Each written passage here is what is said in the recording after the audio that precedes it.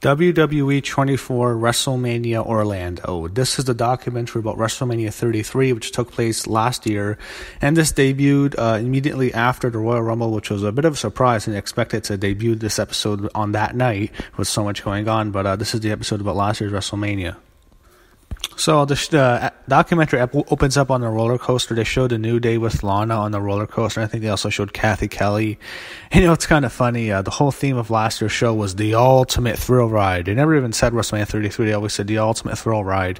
And the commercials were all like roller coasters and stuff. So they're doing this bit on the woman. They're showing a girl dressed up as Asuka, a girl dressed up as Sasha Banks, meeting Sasha, a girl dressed up as Alexa Bliss, meeting Alexa. Now, the documentary, I think, is going to shift a lot to Naomi, who won the title in her hometown of Orlando. So I think she deserves a large part of this documentary.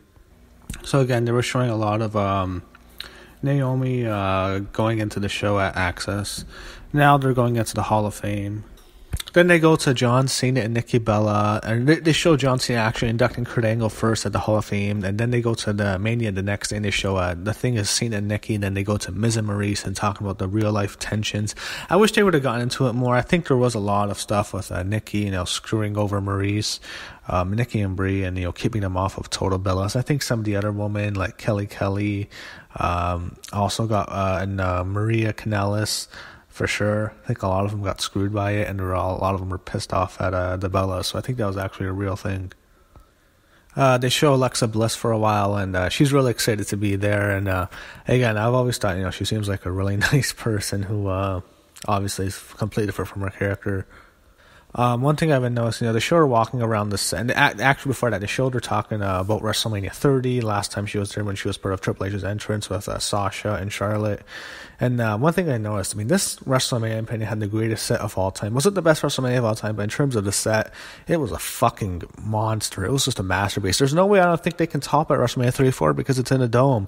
The roller coaster and the entrance ramp and that thing above the entrance, that tunnel, or hard to explain. And it was incredible. They go to Big Show, then they go to Charlotte, and they're talking about WrestleMania 24. They also had this thing with Kevin Owens and Big Cass, all talking about WrestleMania 24, which was 9 years ago. So, nice tribute to that show, which was actually a really, really good WrestleMania. WrestleMania 33 wasn't on nowhere near as good as WrestleMania 24. In my opinion, I thought 24 was actually a really good WrestleMania. Then we just went to The Undertaker breaking character, which was just crazy. It was nuts. That guy never breaks character until he was the American Bass. And one thing he's talking about is all the struggles he had. They showed a lot. They showed this one footage of him and Michelle McCool going on a golf cart. I don't know if that was WrestleMania 30 when he looked in the worst shape. No, that was when he went to the hospital. It could have been 31 or 32 when he looked horrible and him struggling to walk up. Man, that guy was just in horrible shape. And he's talking about all the, he wants to give the fans the best Undertaker possible. I thought that was actually that was awesome. Seeing him talk like that. They show Nikki walking around the set, and the things last year that happened. They show Seth going through the ramp, lighting on fire. Now they're talking about Roman Reigns, and they're really talking about the match with the Undertaker. And they go back to show Cena just goofing around backstage. I don't know. Again, now they're going to the show and they're showing the matches going down. One thing I noticed that they have to use this tent as the dressing room. I'm thinking to myself, these wrestlers, what they were at last year compared to what they are at the following year.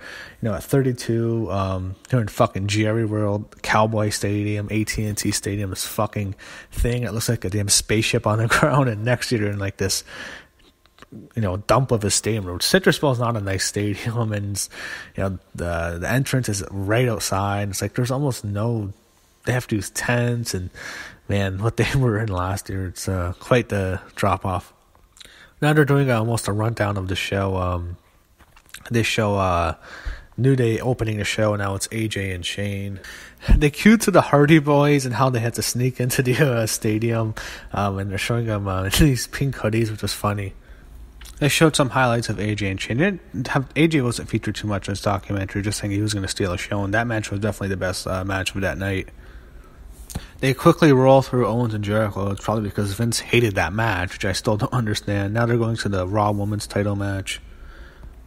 Charlotte was featured on this documentary, but there was nothing from Bailey or Sasha at all. There was almost a little stuff from Sasha, but nothing at all from Bailey. Now they're talking about the ladder match, and it was funny. They're showing all the other team's entrance, and they don't even want to have the camera on Enzo anymore. It's like he never even existed. They didn't even show him at all next to Big Cass and whatever. You know, that pop just blows me away still. It's almost been a year, and that pop is just unbelievable. When the Hardys returned, the New Day introduced them, the music hits, you can just see the fans lose their shit, and I lost my shit when I saw that. I marked the fuck out. Such an unbelievably awesome WrestleMania moment. That was just incredible. That return was just insane. Just an awesome moment, seeing them come back and win the tag titles and the crowd go awesome. Such an awesome moment. I loved it. Yeah, that was probably the best part of the show, seeing their epic return. You really have both guys saying it's the best moment of the match, saying it's the best moment of his career. Just an awesome, crazy moment. I loved it. Now they're talking about the SmackDown Women's Championship, and the focus is they're talking about Alexa Bliss and Naomi in this part. And they show Naomi winning into that, which is another great moment. The match wasn't that good, though. It was like a train. It wasn't a horrible match. They had like 5 minutes. I remember actually watching WrestleMania. The way they position this documentary, they make you think this match was in the middle of the card. That match was like the second last match. And I remember thinking, oh, it's getting cut for sure. I think they went after Goldberg and Brock or Orton and Wyatt, one of those matches. Yeah, before Taker on Range, I'm thinking to myself, oh, there's no way. I mean, that match is getting cut, and they have a match, and the entrances are really quick, and they wrestled like 5 minutes as fast as they could. They did so many spots. They're doing the best they can in 5 minutes, and Naomi submits Bliss quickly, and Naomi won the belt, which is a great moment for Naomi. I really liked that moment. I thought it was a great moment for her. You know, it's one of those good, feel-good stories, someone who's been in the company for that long and have that cool moment in your hometown, and for once WWE does, you know, had someone win in their hometown and then actually got Naomi a lot over after winning that match. Wow. Now they're going to the Miz and Maurice against Cena and Nikki part. Before I talk about the match, I loved how the fans booed Al Roker. Then Cena comes out with the match, and again, they don't talk too much in depth about the heat, but there was definitely a lot of heat between, not so much between the Miz, but definitely Maurice and Nikki. Then the next big moment, you know, when I think of this WrestleMania, I think of three things. Undertaker's supposed retirement, which was just awesome. Not that he retired like the way he went out. Then the Hardy Boys returned, and then Cena proposing to Nikki. Three really memorable moments on this show. And now they're talking about the proposal. It was funny. You can hear women screaming in the crowd, and women crying, and I think that was the closest they've ever come to the Macho Man Miss Elizabeth moment, but not like that. But that was actually a really cool moment to watch that. Obviously a lot of the fans, some of the women are crying on the show, and I thought it was a really good moment the way they did it there. I mean, especially they were hyping it up on Total Divas, the first season. I saw the first season, didn't watch any other episodes. It's been the whole thing, so it made sense. And I feel that whole storyline was just for Total Divas, but it definitely was a successful storyline. So yeah, they're really putting that moment over. Now they're going to Rollins and Triple H. They showed that awful, pathetic highlights of that Randy Orton Bray Wyatt fucking disaster of a match. What a horrible fucking match that was. And they quickly go through Goldberg and Brock, and not too much there. They already had a 24-hour documentary on Goldberg, so I think Goldberg and Kurt were in this documentary too much because they already had their own documentaries during like WrestleMania 33 weekends and around WrestleMania, so they weren't heavily featured. But next, I think we're going to talk about Rollins and Triple H. And they go to Rollins backstage after the match. I thought that match was just boring. That match bored me to tears. I did not like it. I mean, the cool spot was definitely going through a table, but that was a boring match in my opinion. And again, it's kind of cool how they show Undertaker out of character in this documentary, and now this main event time. Man, this main event was no good. That was a horrible match. It wasn't Roman Reigns' fault, even though I don't like him. He can't be blamed for that. Taker just couldn't move. And they keep the story they tell is like this old guy getting beat up, and it was in the audience that just hates Roman Reigns and they don't want to see Undertaker lose. And oh man, that match was I thought that match sucked. So yeah, that was the show. When the match ended, of course, Undertaker has that huge send off, and Well, he hasn't confirmed anything if he's wrestling at WrestleMania 34, and it's where he lost a streak in New Orleans, but I don't know. It looks like he is, and this match, I mean, you can look at it two ways. The match, he's had like a million great matches. This was not a good match to go on. It was a bad match, but the send-off was awesome. The way he was sent off was just incredible. He goes down into... The way it was all done, I thought was great. They showed Taker getting up, and it was a great moment. He takes the gloves off, puts them in the middle of the ring. He takes the coat off, puts it on top of the gloves and the hat, and he just leaves it in the ring. And he, walks up the ramp, and it lowers him down into hell, and, there's fire coming up. It's such a great ending. When he's lowered down, it's kind of cool. They go right away. They see what happens after.